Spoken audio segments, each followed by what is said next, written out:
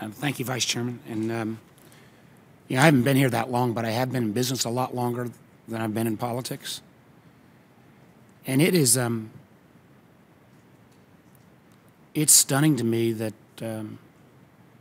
anybody that would claim economic expertise would say that messing with the full faith and credit of the United States of America is a responsible action. I mean, it's mind-boggling. And I'm going to make a couple comments here. There's been no major industrial nation that has ever gone through a significant default and recovered. I mean, Argentina did a decade ago. Maybe not a major industrial nation, but depending on the estimates, 40 to 60% of net wealth in that country disappeared in a few days, a few weeks. The analogy's back to 2011 when our first absurd actions around here, when, yes, perhaps the money moved to T-bills a bit because we looked only slightly less worse off than Europe, and we still had a few remaining bullets of extraordinary actions on monetary policy that have all been spent now. The Fed acted today to extend one more time actions that can only go so long because of our inability to do our basic job. We candidly ought to all get fired if we don't raise this debt limit. And I respect my colleagues and people on the panel who say we need to control spending. We absolutely do. And I've laid out a series of plans with Republicans and Democrats that make major changes to entitlements. But I find it stunning to me that there are people that think that this can be solved on simply one side of the balance sheet without looking at any historic norms on the revenue side as well. With an aging population, and even with the entitlement changes that are needed, any notion that we're going to be able to drive spending down to 18, 19% GDP with an aging population and increasing medical technology is so divorced from reality that it is, it's not a budget that has, I think, again, much merit. I desperately think the challenge here has been about how we find revenues.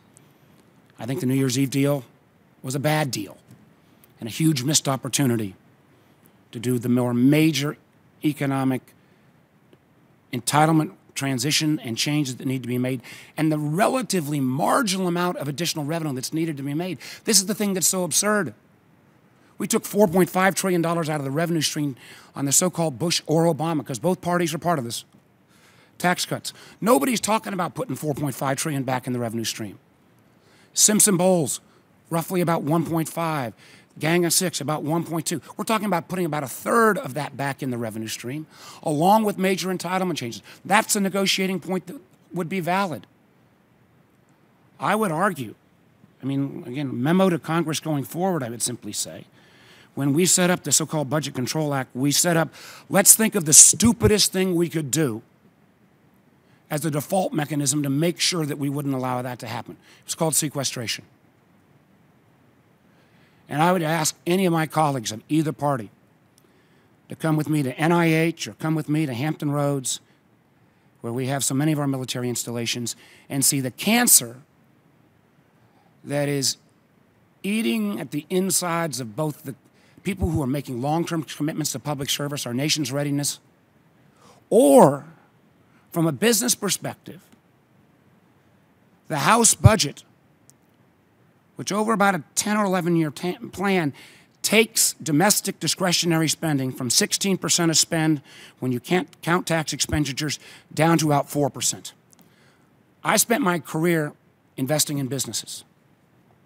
I would never have invested in a business that spent less than 5% of its revenues on training and equipping its workforce, investing in its plant and equipment, which for our nation is infrastructure, and in a global economy staying ahead of the competition, which is R&D.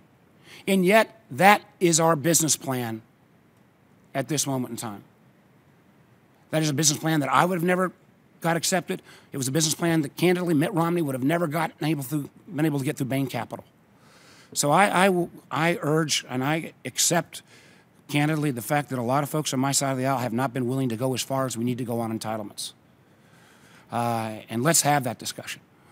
But anybody that says on any historic basis, looking at the past 75 years of when those 5 or 6 years when we've had balanced budgets, when those revenues have ended up between 19.5 and 21%, that somehow we're going to get back to a historic 18% revenue line that is going to be sustainable with anything approaching what the American people have come to expect, is again divorced from reality.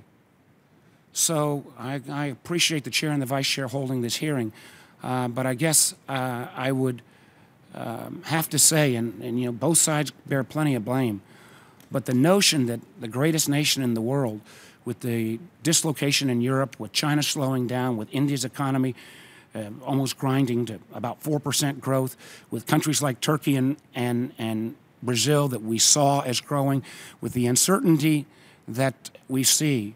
And I will acknowledge, I've been a bit of a debt Cassandra. I know I've been called on my side. You know, we got through the debt limit, they didn't crash. We got through the so-called super committee, we didn't crash. We got through the stupid fiscal cliff. But I tell you, I think this time we're playing with fire exponentially greater without virtually any other tools to react. So my apologies to the panel that I went past my time in the chair. Oh, it was more than worth it. But, thank you, Senator Warner. It was very good. Thank you. Thank you.